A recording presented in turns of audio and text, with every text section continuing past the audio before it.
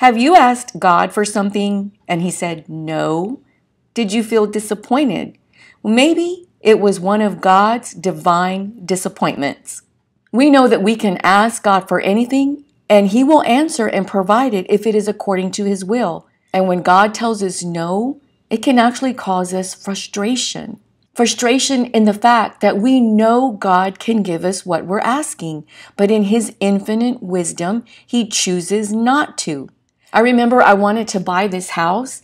It had everything I wanted and everything I needed. It was in the perfect location, close to my children's school. It was just perfect. But God said no. A couple of years go by and the same house goes up for sale again. There I go. I want this house. There again, God said no. Nothing would go right for me to buy this house. So I let it go, thinking it's just not the right time.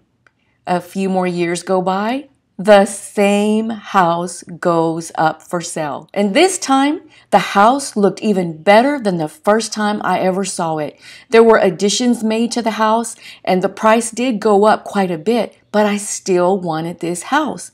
And again, God said no. Nothing would go through the way I wanted it to. It just wasn't meant to be. This was one of those divine disappointments. So you know what I did? I did as the psalmist instructed in Psalm 142:2. I poured out my complaint before the Lord. And when I poured out my complaint to Him, it did a couple of things for me.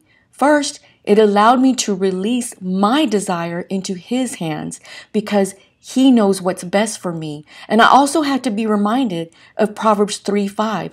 Trust in the Lord with all your heart and lean not to your own understanding. I didn't understand why God kept saying no to this house, but I did trust the Lord that He knew what was best for me and where was best for me. Not getting the house that I wanted originally turned into the house that the Lord wanted me to have, and He provided the greatest blessing through that house because He knows best. If you're feeling disappointed by a decision that God has said no, do as the psalmist did in Psalm 62:8. Trust in Him at all times and pour out your heart before Him. God is safe. You can trust Him with the emotions of your disappointment. When you pour out the disappointment to the Lord, it'll make room for Him to pour into you the peace that you need, that you can trust Him with the plans that He has for you. And remember Isaiah 55, His ways and His thoughts simply are not ours. If you are feeling one of those divine disappointments from God, share it with the one who knows best so you can grow in the Lord and influence the world all around you. Thank you so much for watching, and until next time, may the Lord bless you and keep you. Goodbye.